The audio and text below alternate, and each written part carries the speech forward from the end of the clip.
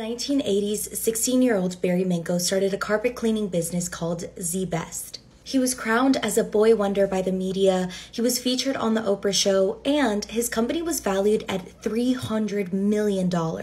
If this seems a little bit too good to be true, that's because it is.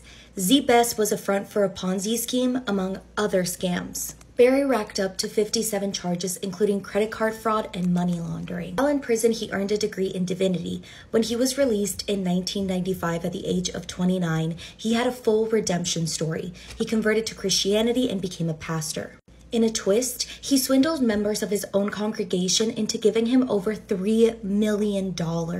He once talked a widow into giving him $300,000. Minkov was released from his most recent stint in prison in 2019.